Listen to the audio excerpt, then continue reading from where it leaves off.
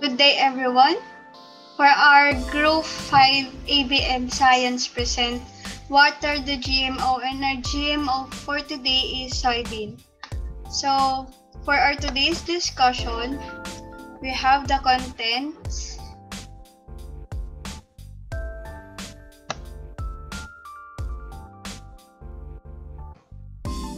What we will discuss are what are GMO, example of GMO, benefits of GMO, disadvantages of this GMO.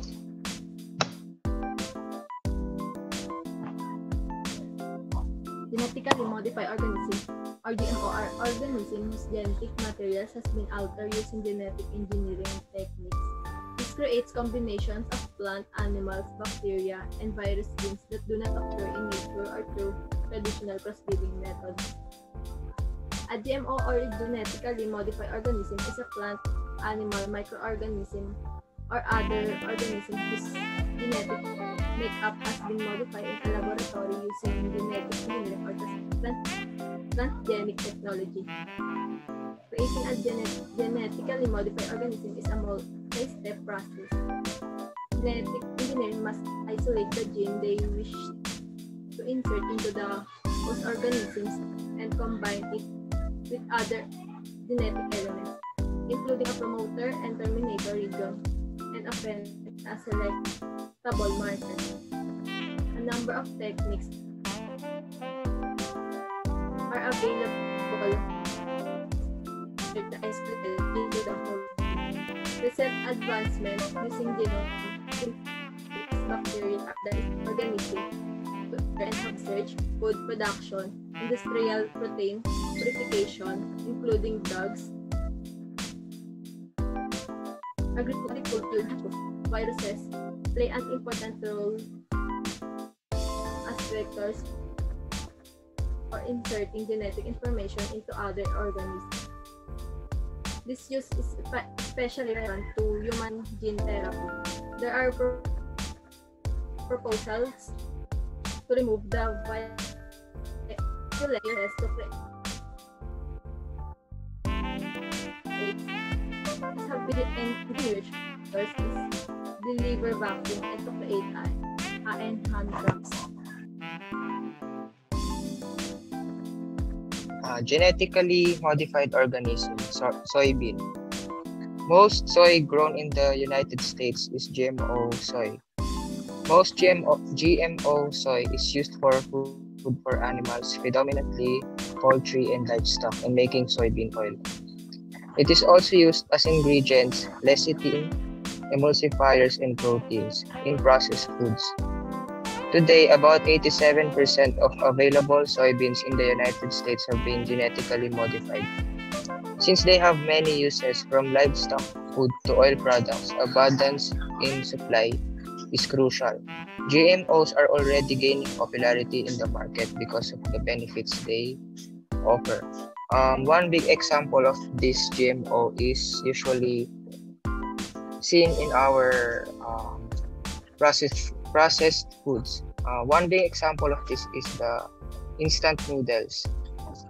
When you look at the back portion near the ingredients, you can see sign or info about the allergen information, and it says contains wheat, gluten, fish, soybean, milk and milk products. Egg sulfites may contain crustacean, sesame, and celery. For the genetic modification process, first is you will be able to should find an organism that has the desired trait you wish to apply into the soil.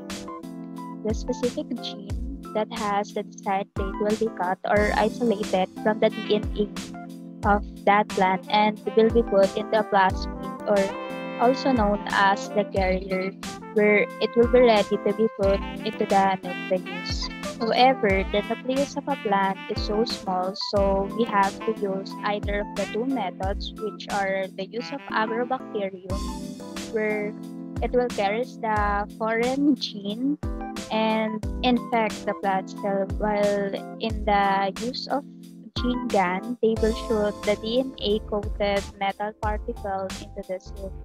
But one of the disadvantages I've seen in the use of agrobacterium is that it produces many copies of the genetic material or the cycling, while the plant tissue that has taken up these genes will grow into a full-size genetically modified soil, and the process will continue by the regeneration of the transgenic plant.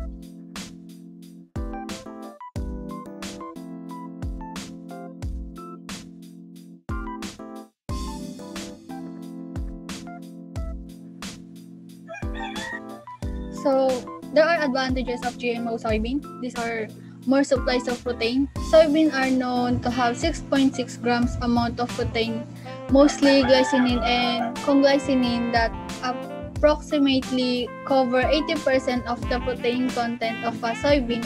Because of this, it helps decrease the rate of cholesterol levels. Proteins are important to us because it's one of our sources that produce energy, then lower costs, and many uses. You can use soybean in various ways. They could be used as food for humans and animals, wherein oil is extract from the soybean and could be used to cook.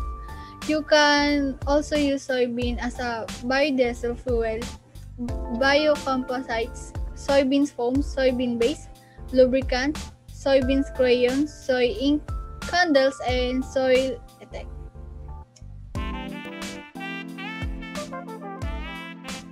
So, for the disadvantages of this GMO soybean, it is, for some people, it is allergenic, and soybean may make changes in the liver of a human, and eating this soybean may have fertility issues and infant mortality for pregnant women.